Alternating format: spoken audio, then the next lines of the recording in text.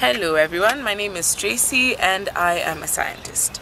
Now today I'm going to talk to you about reducing the use of plastic bags. Say for example you go shopping in a supermarket, you're probably buying something small, say a packet of crisps or a bottle of soda. So why get a plastic bag for something that small? Instead, for us ladies, when we have our handbags, just plug it into your handbag or pop it into your handbag. And for guys, you obviously have a laptop with a laptop bag, so put the crisps or the soda inside the laptop bag. For those of us who buy tiny things like probably Tic Tac, gum, they have tiny bags that they pop it into, but leave the bag, put them in your pockets. And for those of us who do major shopping, say for the week, for the month, each supermarket have their own type of branded bags that you could reuse over a period of time, daily, weekly, whatever.